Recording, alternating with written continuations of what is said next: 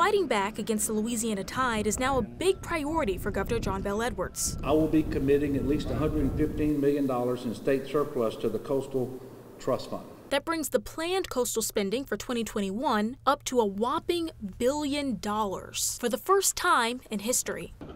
The new total will help kickstart the governor's initiative, which will include a brand new climate task force to monitor changes in gas emissions. The other priorities will focus on protection for an important Louisiana industry like oysters and designating a research base for scientists studying the problem. It is my belief that Louisiana is uniquely positioned to craft a solution to this crisis that can work for everyone.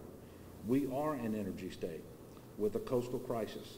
Overall, the goal of each project is to keep the land on Louisiana's coast from eroding so quickly, and all the negatives that come with it. The governor and his team haven't discussed how much each project will take out the coastal fund, but they say that's a conversation they will be having soon. Kara St. Cyr, NBC, Local 33 News.